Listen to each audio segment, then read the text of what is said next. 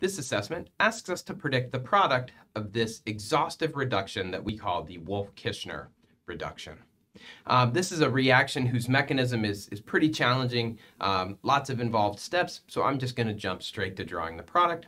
Essentially what the Wolff-Kishner is going to do, it's going to reduce the molecule all the way down to the alkane at the carbon bearing either an aldehyde or a ketone.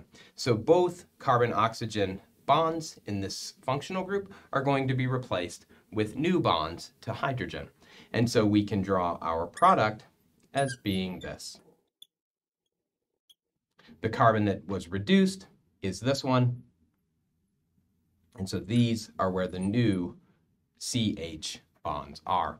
I haven't starred that for any other reason except to say that this starred carbon was the carbon that we're starring right here.